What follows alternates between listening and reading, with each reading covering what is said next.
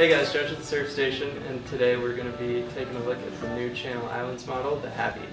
It's Channel Islands' newest high-performance shortboard that a lot of their team riders have been surfing recently. It has low entry rocker and a decent amount of forward volume, which makes it an easy paddler.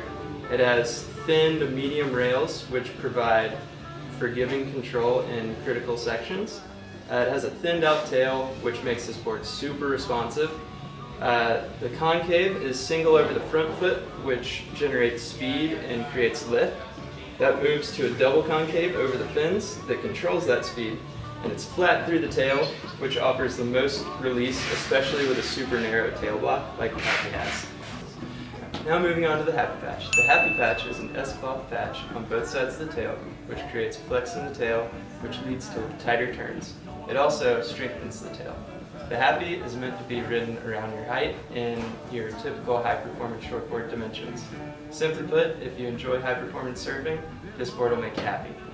If you have any other questions, feel free to give us a call at 904-471-9463 or email us at support@surf-station.com.